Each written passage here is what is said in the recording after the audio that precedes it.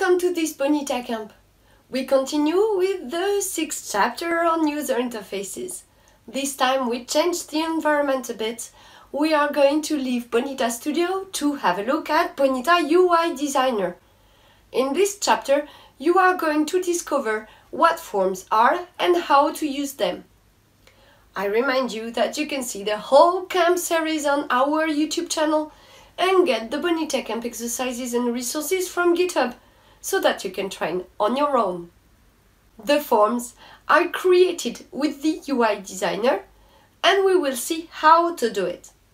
It is also possible to use your own solution, but it is not covered in this Bonita Camp. Forms are based on the web standard technologies HTML5, JavaScript, AngularJS and Bootstrap for responsiveness.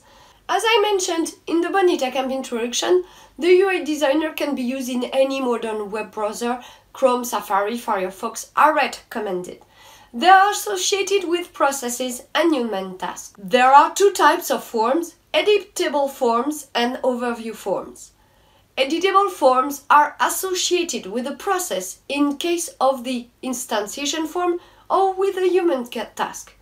The context, information available for the form, is different from an instance creation form or a task. For an instance creation form, the process definition information is provided in the URL as ID or name and version. For a task, the information provided is process instance, task instance, and context. The instantiation form and task form are used to display data and get user input. When submitted, they trigger instance creation or execution by calling the engine. The second type of forms are overview forms.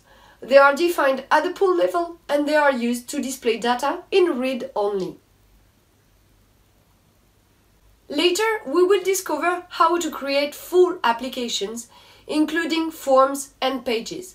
But for the time being, let's continue with the next chapter about user management, with the definition of an organization in Bonita, the concepts of actors and profiles.